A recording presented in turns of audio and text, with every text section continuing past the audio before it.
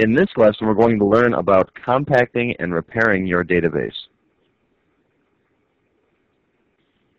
Earlier in class, when we were working with our notes fields, I mentioned that sometimes there's a lot of empty excess space in your database that's essentially wasted. When you put a character in a note field, for example, it blows up to its full size. So there's a lot of empty, excess, wasted space there. Compacting your database is kind of like sticking your foot down in the trash can. It compacts the database, it compresses it, and gets rid of all that empty excess space.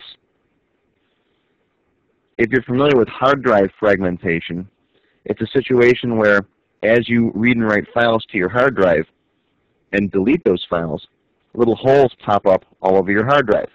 And of course, this forces the hard drive to look in many different places to get your files, and so it slows things down. Defragmenting your hard drive takes all those file pieces and puts them all nice and together. Compacting does something very similar. Each of your tables can become fragmented as you read and write data, add records, delete records, and so on. Little holes pop up. So one of the things that compacting does is it puts your tables all nice and neat and together, and it gets rid of all the empty excess space. Now, I like to compact my database at least once a week. My database, like I mentioned earlier, has about 30,000 records in it. And over the course of a week, it blows up anywhere from 200 megs to 300 megs in size. After I compact it, it comes down to like 70 megs.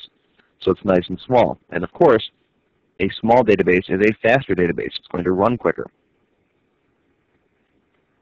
Now, repairing is also part of the same process. When you do a compact and repair, it does both things at once. Not only does Access compact the database to make it smaller, but it goes through and fixes any problems. Now, this would be necessary if you ever go to run your database and it tells you for some reason that, oh, I can't open the database. There's something wrong. Well, a compact and repair might fix it. Doing a compact and repair is real easy, but I like to show my students in this class how to do a compact and repair to A, keep your databases running smoothly, and B, fix any errors that might be in your database.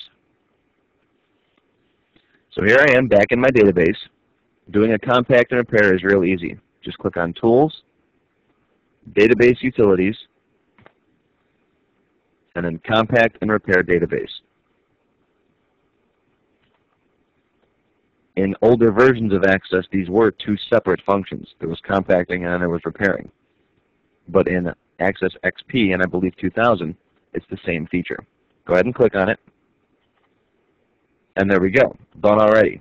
Depending on the size of your database, this could take anywhere from a few seconds to 30 minutes or so if you get a really, really big database. But since our database is really tiny, compacting only took about 3 seconds. Now you can also compact and repair your database without opening it, and this is necessary if you can't get in it for some reason. So I'm going to close my database. Notice now my database is closed, and you can go Tools, Database Utilities, Compact and Repair Database without having a database open.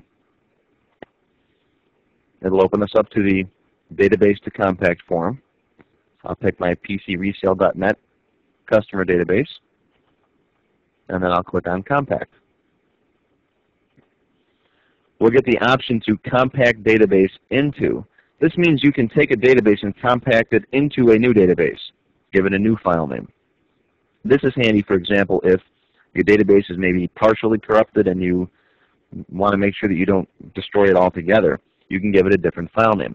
But I'm just going to select the same file name to compact into. And then I'll hit Save.